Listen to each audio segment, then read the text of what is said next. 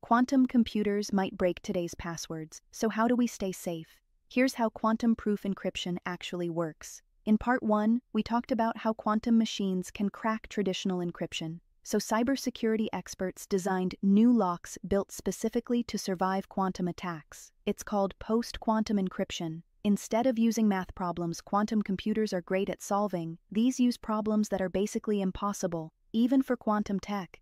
Imagine your old password is protected by a maze, and quantum computers can see the whole maze from above.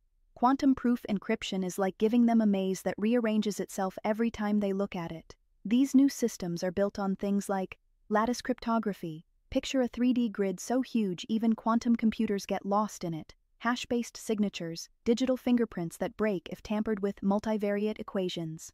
Math puzzles with too many variables to brute force. The trick is, quantum computers have strengths, but they also have weaknesses. These new methods force quantum computers to solve math problems they aren't good at.